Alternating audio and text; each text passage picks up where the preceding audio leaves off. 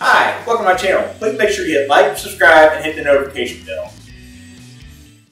Today we're going to do a 1 week update on last week's test. I know I said it was going to be a month later, but this stuff's actually kind of smelly and gross, so I'm going to go ahead and get it out of my garage. Plus some of the liquids are evaporating, so the test is kind of going to be dull after this point. Okay, let's go ahead and get the test started. Alright, let's go ahead and check up on what's happened after 1 week. Starting with the Marble Mystery Oil. It looks like everything's actually still intact, nothing's swollen. Everything looks the same as before. I'm going to go ahead and get the comparison ring. As you can see, it's about the same size.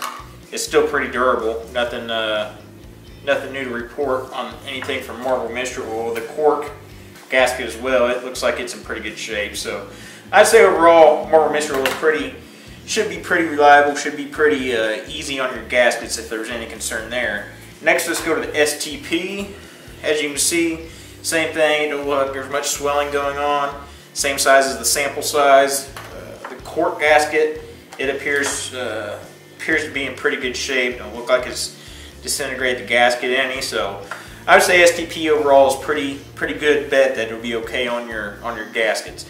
Now coming up to the Seafoam, I'm actually kind of surprised because it looks like some of the Seafoam has gone away. It looks like it's evaporated, but which I don't believe it's supposed to do that, but it don't look like it's done any type of damage to any of our gaskets. The cork gasket, the one that I think would be have any damage to it, if any of them, it looks like it's fine too.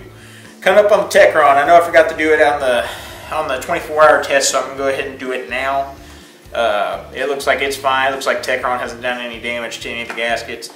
All the gaskets seem sturdy. No problems there. Now here's where we had the big surprise last time. It was with the Berryman's B12. It actually, if you can see, it's actually evaporated all the way. There is no fluid left in there from the Berryman's. And this is also the one that on the first test it actually tore up the gaskets. They were swollen, and the cork gasket actually ripped in two. The gasket does seem a little flimsier. But something else I noticed, since the Berryman's did evaporate, it also, the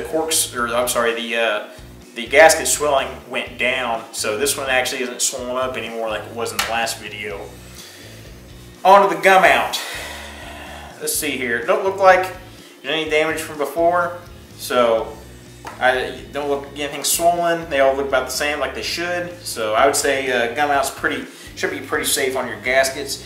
Now on to the regular gasoline. Of course, there was no additives to this, so you know, it looks like it's fine. All of them, there's no deterioration. This was more control.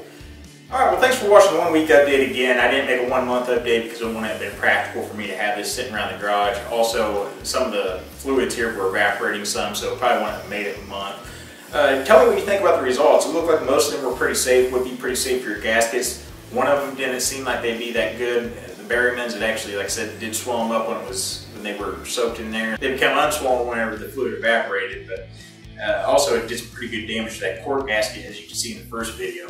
If you have any comments on this, let me know what you think. Let me know if you've had any other results with these. And please make sure you hit the like button, subscribe, and also hit the notification. Thanks.